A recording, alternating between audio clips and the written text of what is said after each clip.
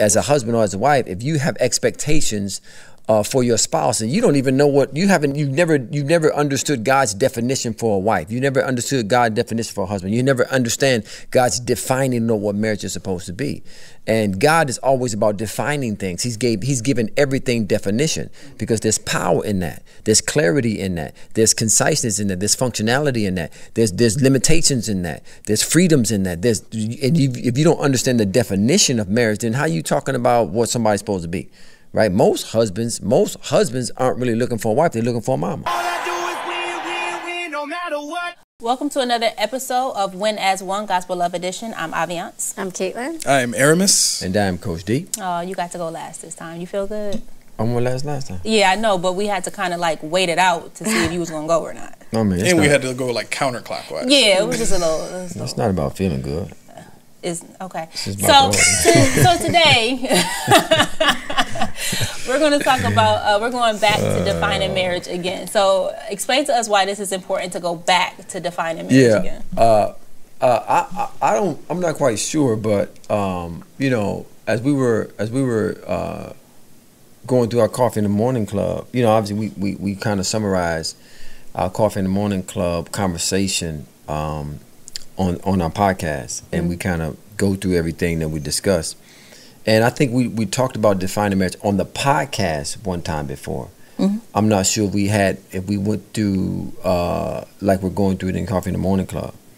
And I mentioned it a lot in detail. I mean, not in detail, but in reference to other stuff. But I don't know if we've ever taken the time to really get into the importance of defining marriage, and how most couples, when they go into marriage, they don't talk about like they don't define it. If husbands, wives, men, women, when you grew up, you had this idea of what you thought marriage was, and what you wanted your marriage to be, whatever that was, and so a lot of times though the current state of the marriage don't line up. Right. And I remember talking to a wife one time, and her and her husband was going through some things, and she just broke down, this is not what I envisioned my marriage to be. I always thought my marriage would be this, and she just was going booing, and as I was listening to it, the thought came to me, one, I don't know how realistic her expectation was when it came to marriage, and two, the woman that you are currently wouldn't yield the marriage you dreamed of having as a young girl, right? Because I knew her, and I knew some of her, struggles and challenges when it came to being a wife, right? Who you are as a wife, like marriage is not the problem. Like the institution of marriage is not the problem. The people that are the under the umbrella of marriage, they're the problem. But marriage is not the problem, right? God has given us everything we need in the spirit of love, and the power of love, and the law of love, to enable us to function under marriage. We have challenges adapting and allowing that love to grow us into heroic husbands or wondrous wives, right? We have that challenge, and that's a requirement for having the marriage that most people grew up dreaming about. Now, this is the interesting thing, because even though we're about to define marriage right now, I feel as if people are actually going to redefine marriage in order for it to work for them. Well, I don't think that you can. I don't think that you can do that. They can come up with their own definition. That's what I'm saying. Outside the realm of their own understanding. Like so Caitlin and I were watching. We were watching Love Is Blind last night. I love it. And it is good so far. But which one? American, Brazil, Japan? Which one? There's more. There's more. Yeah, okay. Yep. Okay. Okay. You're putting us on. Okay. Appreciate that. No, but so with the American one, and there was a lady in there, and she was talking about how she wanted to set boundaries for their engagement, their marriage, right? And in her mind, that's what defining the marriage is. You see what I'm saying? It's all relative to their level of understanding. So for her, defining their marriage is establishing boundaries, which is wrong. because there shouldn't be any, any closed doors or anything like that in marriage, right? Mm-hmm. But the mindset that she had was right in a way, but it was only going to take them so far. You get what I'm saying? It's just relative to her understanding. When you say when she's talking about boundaries, what kind of boundaries? So she didn't really go into defining exactly what they were, but she wanted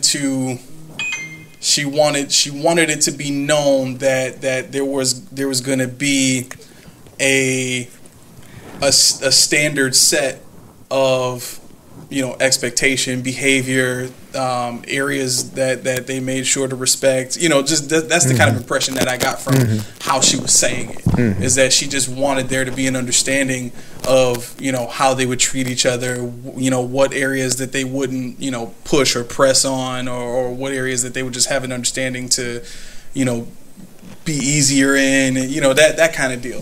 And so that's kind of what got me thinking about what you were saying as far as defining marriage. I think that's perfect, because nowadays that is everybody's idea of defining marriage, is I have to set standards and boundaries, right? Which is completely different from defining marriage. Yeah, and there are some aspects or elements in defining marriage that have certain boundaries or limitations built into it.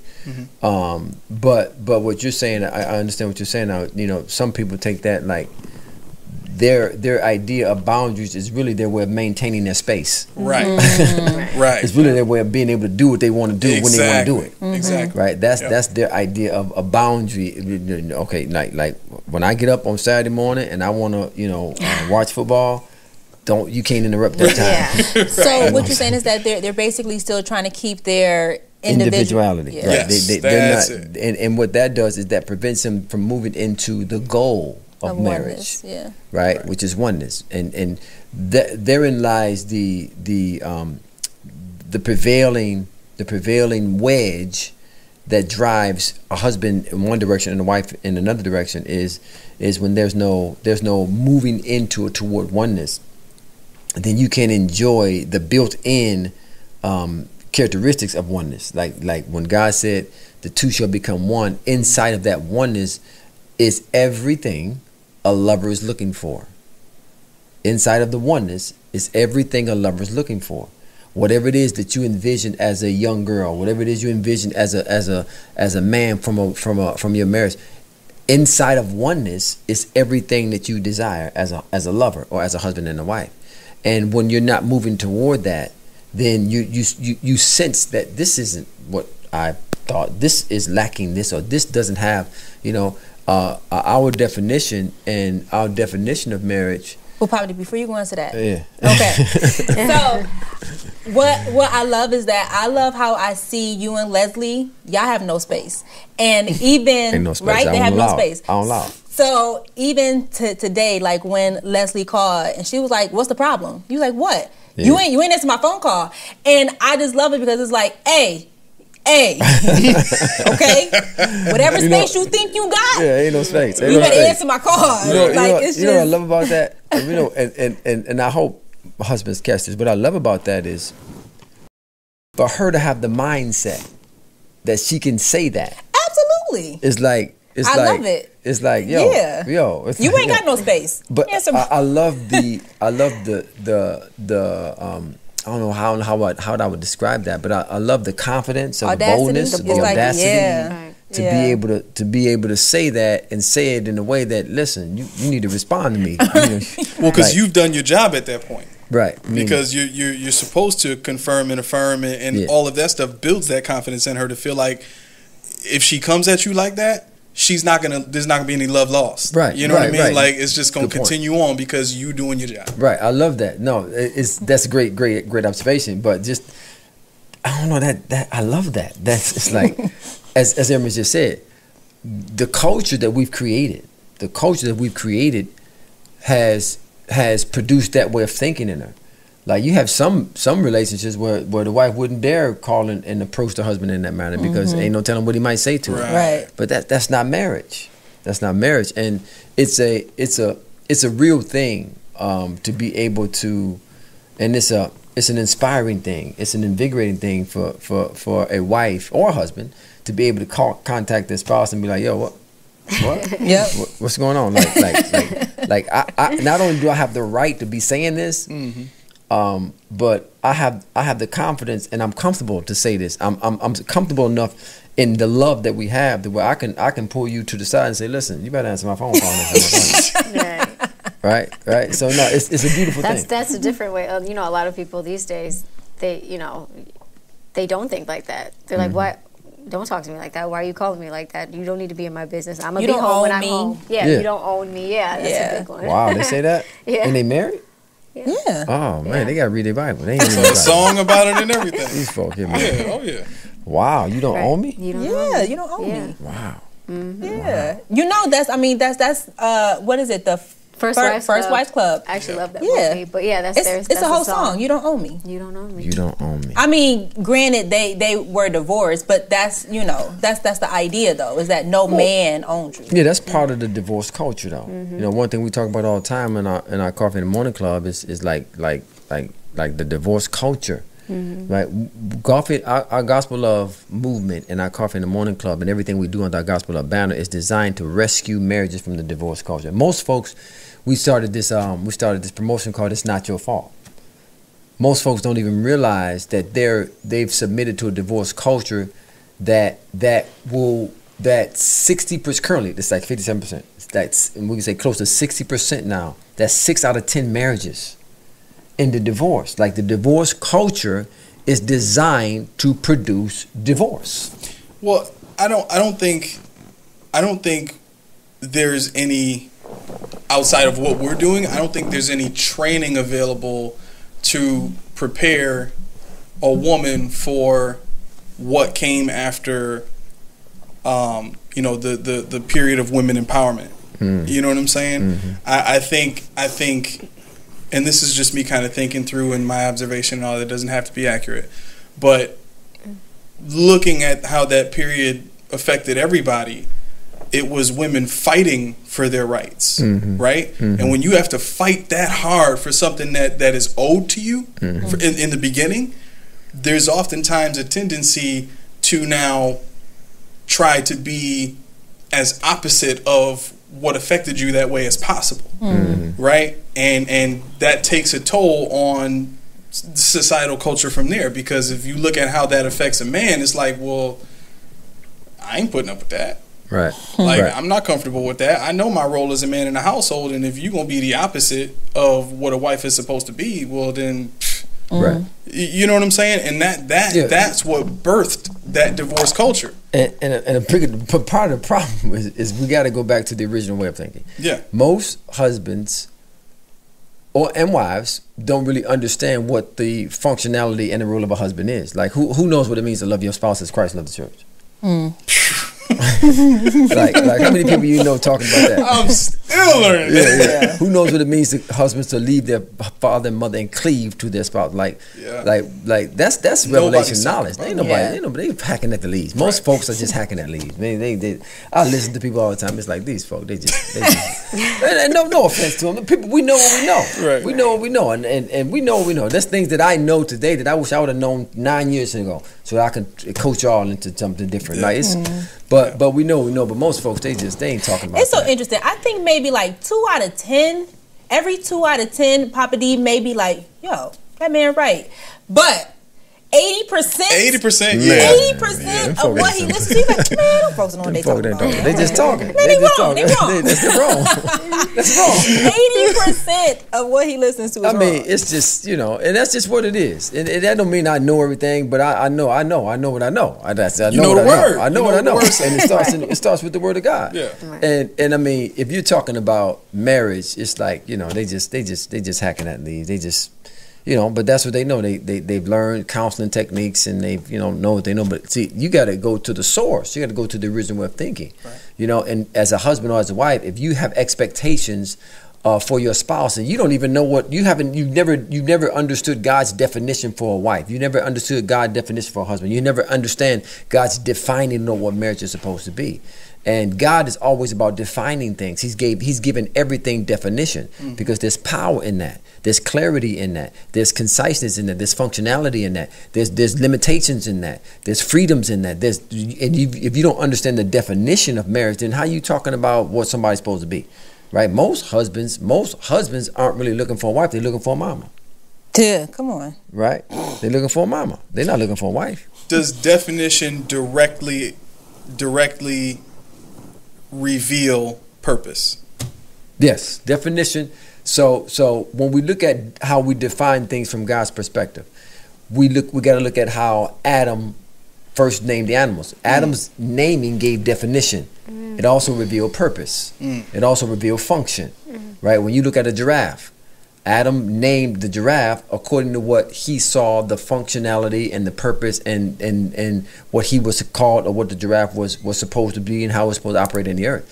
And that's how everything is. When Adam got his ability to do that from the image and likeness in which he was created.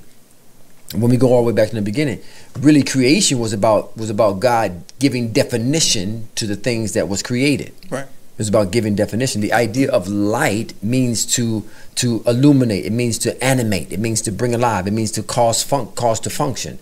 That's the idea of let there be light. He gave definition to the chaos. He brought clarity. He brought clarity to the chaos. Some of the things that definition does is it when you define it, it brings clarity. It gives meaning. It gives value. It creates boundaries. It gives character. It gives purpose, direction, and function.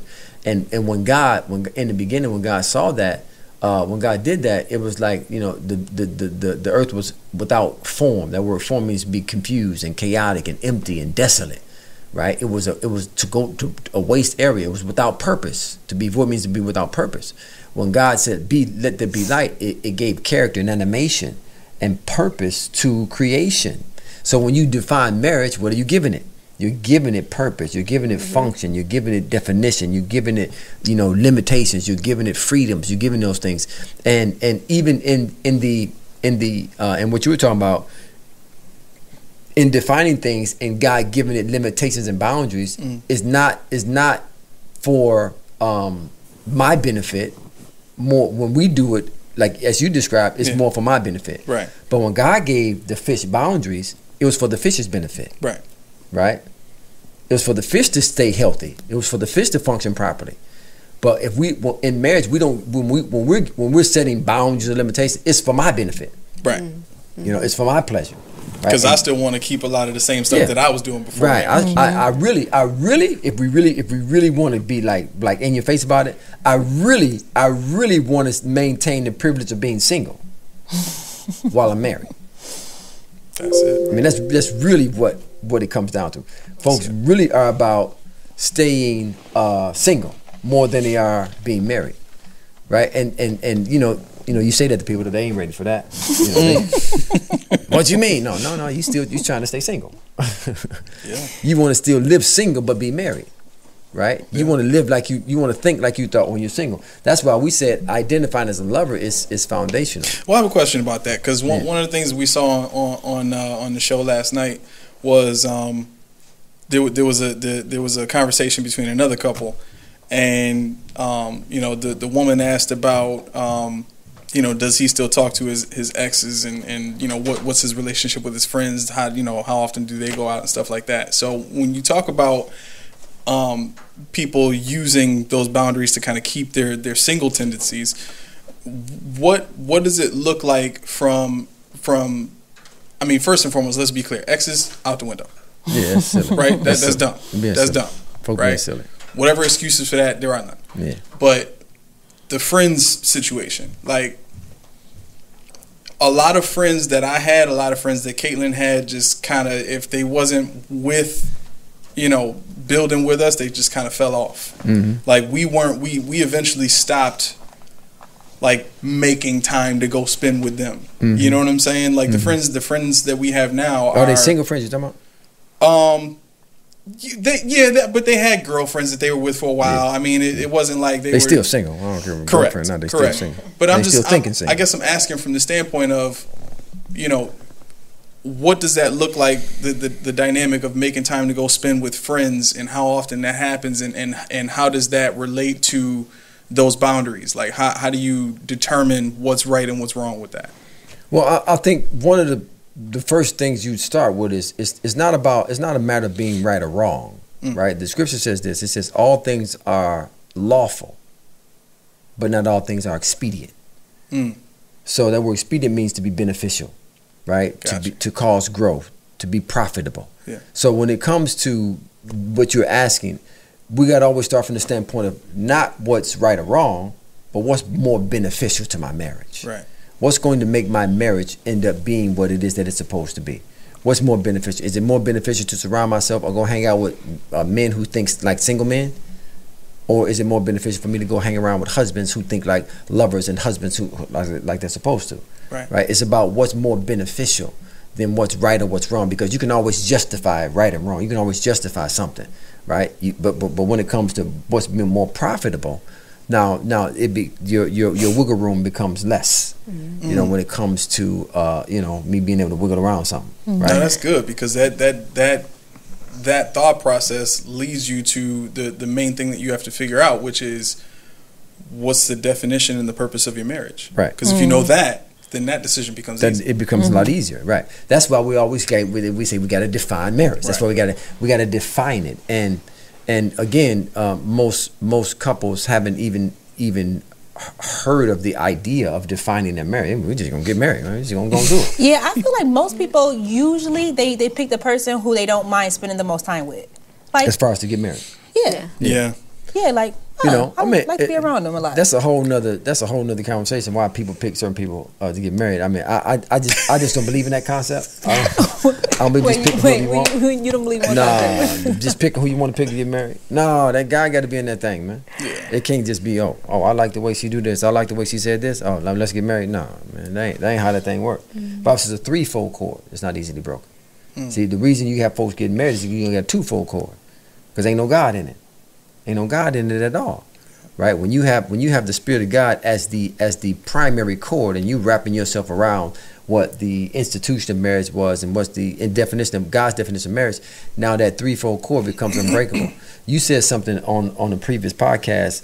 It might have been when we were talking about identifying as lovers, and we were breaking down the details of that. And you said when a person has that mindset, when they understand that, it's so much harder for them to get divorced.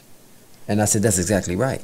Right? When you identify as a lover and you understand the power that's connected to that, when you define marriage, and when you get together and you define marriage, we're meeting with couples now and we're going through the definition of marriage. And it's fascinating to me how fascinated they are when you start talking about defining marriage. It's like a deer in the headlights. Like what? Like what are you talking about? Like, no, but that's what we have to understand. Everything was designed to be defined. And when you don't have definition, you have chaos. You have unfruitfulness. You have confusion. You have purposelessness. You have people lost, right? You have a wife don't know without a vision, without definition, there's a collapse, there's a breakdown, there's disruptions in the flow of what marriage is supposed to be, which eventually ends in divorce. So this is the interesting thing. So I did a story. I wanted to know people's thoughts. I said, do you believe that the church prepared you well for your marriage? Nobody responded yes. Nobody. And I think it's just so interesting. There go that face. What have you done, Ivy? What have you done? I just think it's so interesting because honestly, and maybe this is another question I want to ask, but when people get married in a church, I feel like they may have a sense of my marriage is now blessed. God blesses it. And whatever happens from there is God's will. I did it in front of God, and now God is in the midst. So now we're set free. That's stupidity. I call that stupidity. That's stupidity. But this is the thing, no, Papa D. But that's what they get from the pulpit, right? Because they people that think lead thee. What did God? Jeremiah's message was to the nation of Israel, and God told Jeremiah, said, "The folk y'all following, It's causing you the error. He was talking, Jeremiah, go tell the people, these religious folk y'all following, is causing you, they that lead thee cause thee the error. That's what God told Jeremiah to tell the people. That same message echoes, sentiment echoes today.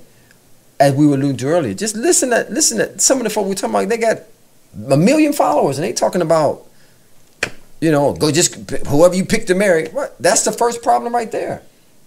Like, God got to be in that, first and foremost. And they saying all kind of stuff. It's just, but people are following them, because we don't know better. Right. They don't know better. They're going to follow that stuff. Right? Like I love asking people this question. When they get to saying stuff, I say, well, why you think that? Mm-hmm. Why you think that? Well, because that's what my mama said. Mama could have been dead wrong. That's not the foundation for why you should be basing and believing what you believe about marriage. Like, why do you, or even when they say, well, I believe this, well, why do you believe that? When they start off like that, I can stop them.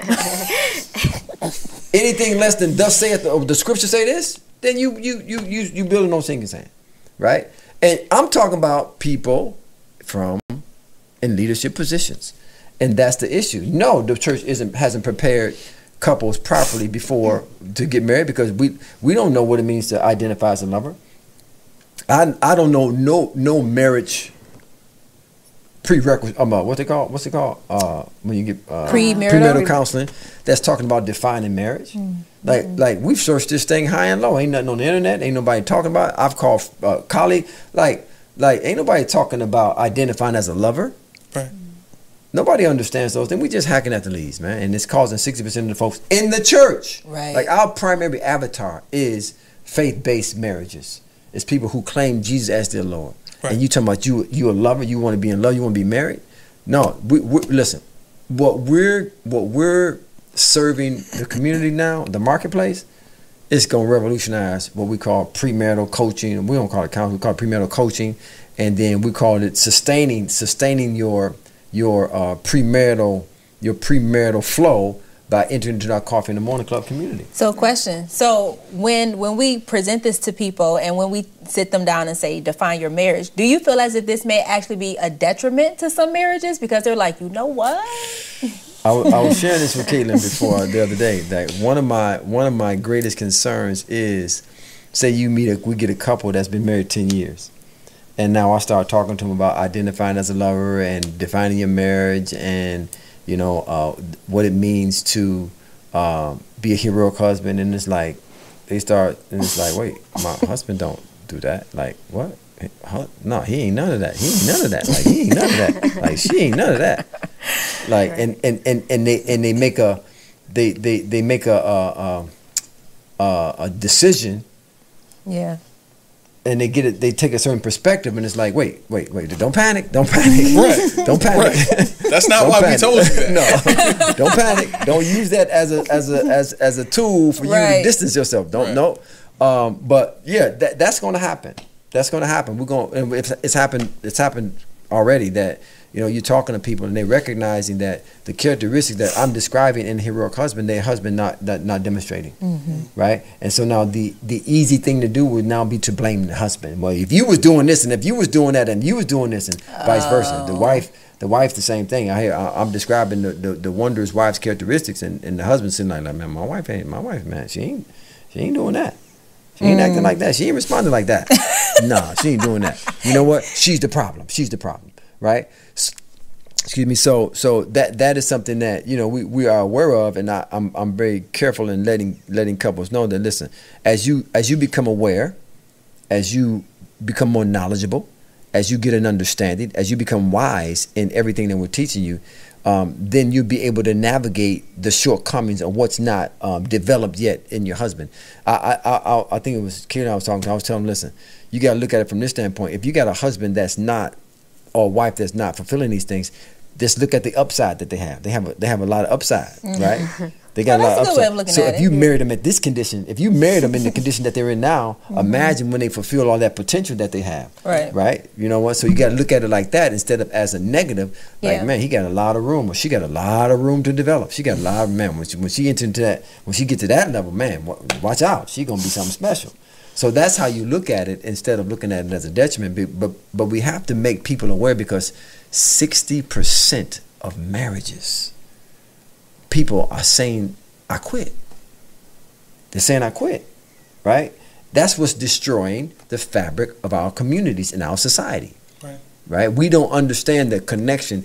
God intended the marital, the marriage, the institution of marriage to be the foundation for which our society, or let me say it like this, families are built upon. Communities are built upon families, right? Communities impact, communities build nations. When you don't have the institution of marriage functioning properly, then how can you have a nation functioning properly? It just won't work. And what we're getting at is giving people a definition, which we got to mention. We're running out of time here. Giving people a definition for marriage that's functional, that's empowering, that's going to help them to fulfill their respective roles as a husband and as a wife. And we might as well dive into that now. The definition that we want to give you guys is not working properly. So, do you have to go hit something? Yeah, I don't know what's the problem there. What do you want me to do? Just the arrow button at the bottom. Yeah, we should be good now. Yeah. So we want to give definition to this is the as we pursue God, as we sought God, and we wanted to know. Look, we want to know a definition that's functional and that matters is, and this came forth. It says marriage is God's desired mechanism for a husband and a wife to experience the joy. To experience and enjoy the intimacy, pleasures, power, and purpose of oneness. So when you talk about defining marriage, we're talking about giving definition to how a marriage functions and how it flows in the intertwining between a husband and a wife. Is to experience and enjoy the intimacy, pleasure, power of oneness. Oneness is the goal. Inside of oneness is intimacy, pleasure, power, and purpose, all built inside of oneness. Now, if a couple is not on a path to oneness, if they're not on a road to oneness, then guess what will be lacking in their relationship? Intimacy, pleasure, power, and purpose. And you wonder why things aren't going the way you're going, because you're trying to maintain your single attitude and your single mindset and not make a connection with your spouse that's going to yield you intimacy, pleasure, power, and purpose. If we don't give definition, if we don't understand that, now that right there alone will solve, countless couples and their misery within their marital relationship. So here's a thought. You know how, I know it happened to many people, you get married and your friends start telling you changed ever since. And then there becomes like a fear. I want to say you damn right. I'm supposed to change. Stop being silly. Come on, go ahead, man. But there becomes a... That's like saying money don't change it. Yes, it do. I'm sorry. Go back. I'm sorry. Go. I got something too. You do? Go. Okay, Go. So it becomes a fear of loss because for some people, their friends is all they know. And they feel as if their friends really know me. I do not want to lose them because they actually feel like their marriage is more expendable than their friends. Go. You want to get that? Yeah. So if you really think about it, that speaks to how they identify themselves and who they identify themselves with. Mm-hmm. You see what I'm saying? And I really love how you worded that definition because you used husband and wife. Mm-hmm. You didn't use man and woman, right? That speaks to how they identify themselves. Mm-hmm. And if me, Aramis, identifies myself more with my single friends who I've grown up with, and I believe that they know me better than the person that I'm supposed to be building into oneness with, then that's going to determine my mindset about who I care, whose opinion I care more about, who I'm more willing to, submit to, cooperate with, spend time with, all of those different things. Like I'm more so becoming one with my friends than I am with my wife. Mm-hmm. You see what I'm saying? Mm-hmm. So really, that's just a reflection of who they're identifying as and who they're identifying with. Speaking of identifying, one of those things that you have to first identify, this is like my prerequisite. Like when you talk about premarital coaching, is my prerequisite, you got to identify as a lover. because marriage was made for lovers. And the power, and again, we mention things, we don't get into the depth of them like we do in our marriage mastery course and other stuff, because I'm not allowed to, for one. Oh, okay, I was about to say, get the real reason. But the other thing is, it's so layered, right? And so this week we revealed an aspect of identifying as a lover that we hadn't revealed before, and it's powerful. And I got the revelation from the life of Jesus, which we get all of our revelation from. Like, Jesus was the model husband. He was the model husband. He was the husband that you want to watch, that we look at to see how we're supposed to love our spouse. And it was when Jesus, in John's Gospel, the 18th chapter, when Jesus was about to be arrested and going through his cross, right? And Judas showed up with the soldiers. And when the soldiers showed up, they said they had their swords, they had their shields, they had their weapons, and they came came ready, crewed up. They was like ready to handle situations if they had to. And it says when they came up, Jesus stepped up, the disciples behind him, he stepped up like, who y'all looking for? Like, who y'all want? Knowing who they was coming for. He said, who y'all looking for? They said, we're looking for Jesus of Nazareth. He said, I am he. Right? Now he identified with being who they were looking. He identified with being Jesus. And it goes back to the I am that I am statement that we initially revealed, the power of identifying when God identified himself as the I am, or I be who I be, to Moses when Moses said, who should I tell them sent me? He says, I be who I be. In other words, I am who I am. God identifying with being this God of Abraham, this God of Isaac, this God of Jacob, this God that's able to do whatever it is necessary in order for me to deliver you from out of Egypt. I be who I be. The idea of being is something that we're teaching on now, but being is what it's all about. Most counselors, most coaches, they focus on doing before they have someone to be.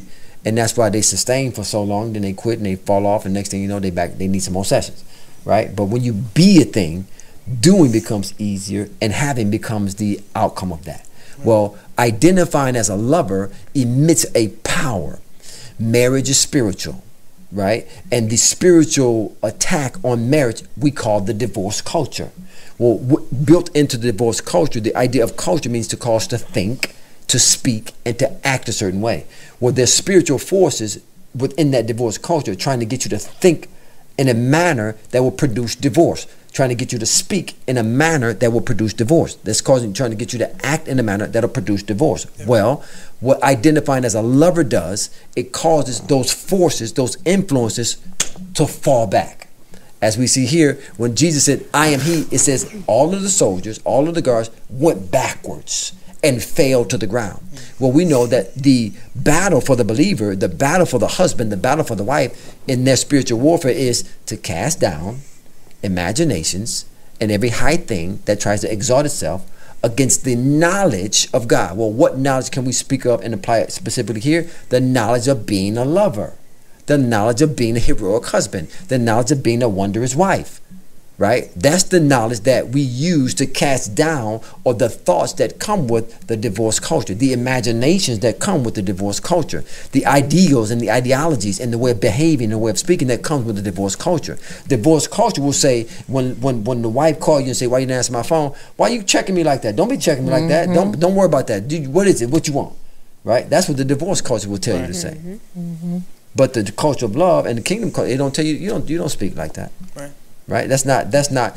It thrills my heart that she has the confidence to call me and say, you better answer my call next time I call you. As you said, that means I'm loving right. Yeah. That means I'm loving right, because there's a boldness that comes when you're loving people the way you're supposed to love them. There's a confidence that they have that that they can be free to address and say certain things to you when you're loving them properly. Well, when Jesus said I am, when he identified with who he was, he dealt with those men who showed up with the mind or the thought to arrest him. He had to allow them to arrest him, right? We have to allow the divorce culture's influence into our marriage. How do we do that? By not identifying with who we are. By not identifying with being a lover. Marriage was made for lovers. When you identify with being a lover, you cut off certain aspects of thoughts, and as you said before, when I identified as a lover, Listen, I call my boys. Listen, man, don't call me no more. I'm not hanging out like that. I'm not going to the strip bars anymore. I'm not drinking. I'm not doing none of those things because I identify with being a lover. That's not what lovers do. But if I was to continue to hang out with those guys, if I was continue to be around them, it would just be a matter of moments before I found myself back in that situation. Hence, Coffee in the Morning community. Yep. We have a community of marriage of couples who are growing into marriage mastery. It's an opportunity for you to surround yourself and be around couples that are about enjoying and experiencing the intimacy, the pleasure, the power, and the purpose of oneness. Like, that's the goal of marriage. Built into oneness is everything you can desire as a husband and a wife. And the community is designed to help you understand that, give you an opportunity to see and behold, because we know that as human beings, we were designed to model behavior. We model what we see. We behold what we behold, we become. Right? What we see happening. I'm running around with my 2-year-old grandson. And my how old is baby? She ain't even a year old yet. Yeah. Like 8, 9, 10 months. Well, she just started walking. Well, last night, me and Rockman, we running up and down the hallway. She stood there. She watched us run up and down the hallway. She just watched us. She just stood there. She was watching us race up and down. We got like a long room we run through. She was just watching us, right? Then I was running I was chasing him into the bedroom. Turned the corner. Next thing I know, I hear these little feet pattern down the hallway, but they were moving a lot faster than what they normally move. What was she doing? She was trying to mimic our running. She was trying to run now. At not even 10 months old, right? She beheld us running. She just stood there and watched us running. She was just watching. She watched her little brother. She was just sitting there watching. We went like 4 or 5 times. Next thing you know, I'm in the room. I hear these little feet coming down the hallway. And it was funny, and the mama came running. Look at her, she's trying to run. She's mimicking the behavior. Same thing happens as adults. We get married, right? We need to be around couples who are striving for marriage mastery. We need to be around wives who have entered into that wondrous zone. We need to be around husbands that's tapped into that heroic zone, and we'll see them responding the way they respond. So I know that we're going to have to end soon, but I would like to touch on something. All right, go ahead. According to 2 bars, right? Yeah. So I just want to hit on something personal for you. So I know that, well, people don't know, but Papa D has a lot of spiritual children. Yeah. You know, including us. How does it feel for you as a father that now that you have this knowledge and everything, how you can affect the children around you with their marriages and the generations? Oh man, it's the most wonderful feeling. Initially, it was I had to deal with it because I actually called everybody, but like when the Lord really started revealing this to us, both from the marital standpoint and the economic standpoint, I had to apologize to folks because I didn't know what I know now to the degree that I know it, and I wish I had known it because I could have put everybody on a whole different pathway, right? It's not that they're on bad paths now. It's just they could have been a lot further along, right? Because I know what I know now, and that was just a matter of positioning. But anyway, it feels wonderful to be able to leave a legacy of wisdom. What the scripture says, a good man leaves an inheritance to his children's children. And the idea of that is Solomon, who was the wisest and the richest man ever lived, he could only be thinking about 2 things: all the wisdom and all the wealth. The wealth leads to wisdom. To be able to leave a legacy of wealth when it comes to being a lover, and when it comes to being a heroic husband, and when it comes to being a wondrous wife, that's more gratifying than anything now. The whole idea behind sons and daughters is to grow them to the point to where they no longer need me, right? They just need to call me. They don't need me to call me about every little thought and every little decision. They like they do now. They call me and they're asking for stuff. But it's a matter of me now not being concerned about them on their own now. I'm preparing you guys to live life and to live married without me. Because unfortunately, yeah, we probably have to stop here because I'm getting a little emotional about the thought of you not being around. So we're going to stop here, folks. But any last thoughts or questions or anything? Okay, awesome. Oh, send us out, babe. Thank you so much for joining us on this week's episode of Gospel love. Wait. There's no cuts. Gospel love. Where is one Gospel love edition? Oh, you emotional too, babe? A little bit. I know. No. Everyone enjoy the rest of your week, and we will see you next weekend. Yep.